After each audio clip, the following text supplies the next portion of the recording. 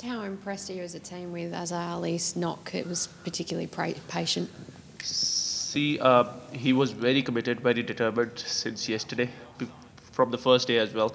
And as we have a chat yesterday, that he wanted to score a century here and wants his name on the board on the MCG, that he wants to achieve something. And I think the way he has played from last 2 days, the way the Australian bowlers were bowling, I think he took his time really well. And whenever he get the opportunity to score runs, he scored runs. And obviously, we are very happy for him because of him as well, we have put some runs on the board.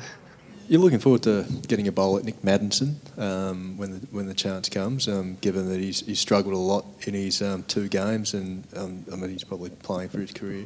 See, before Maddinson, we have to get through 5-6 batsmen really well. You know, we know the way they have been batting really good, and I think Maddinson is a good player. I've seen him playing in the domestic cricket and in the big bash leagues as well. Obviously, it's never easy for anybody to start his international career straight away to get some runs. Obviously, he's struggling, but we can put some pressure on him. But for that, we have to bring him onto the field.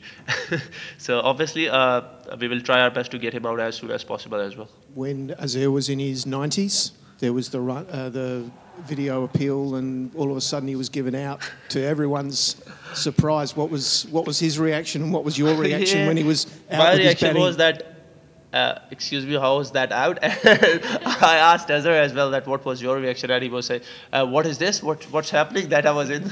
And he said that the umpire told me to stop, and then obviously the decision was changed.